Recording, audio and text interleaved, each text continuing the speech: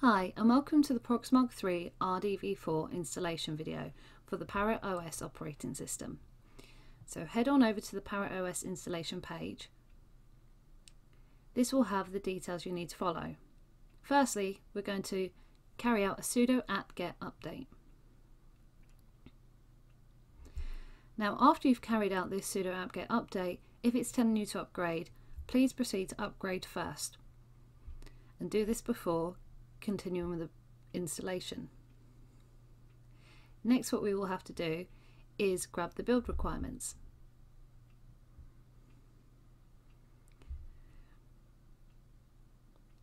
The next step is to clone the repo.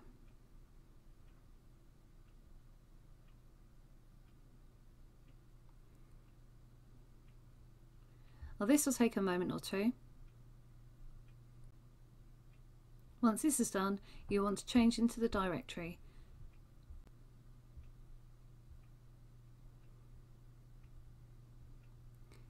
Once you're changed into the right directory, do a git pull and it should tell you that you're all up to date.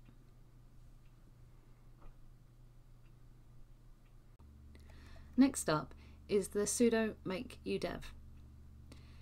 Iceman has made the udev script which takes care of the blacklist rules. This should take care of the remove modem manager also, which is a problem within Kali Linux.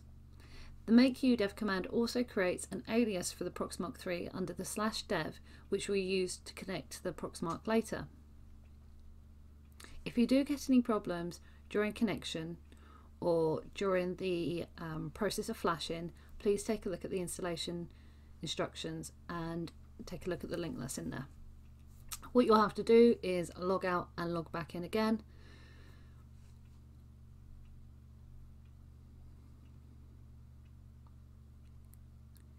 And then you'll be able to proceed to the next step. So, once you're logged back in, we're going to then continue to make clean and compile. We'll need to change into the Proxmark3 folder first.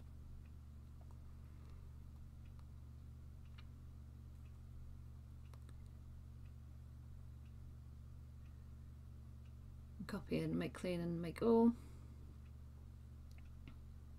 This might take a little bit of time.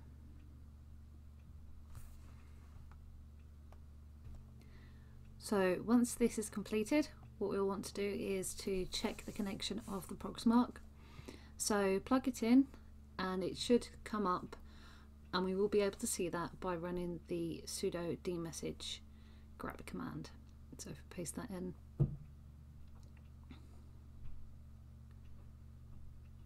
it will show up.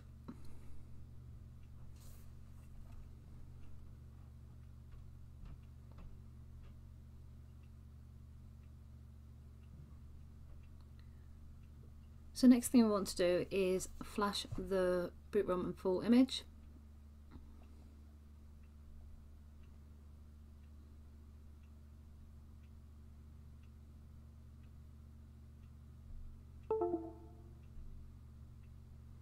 And you should hear it disconnect and then reconnect again.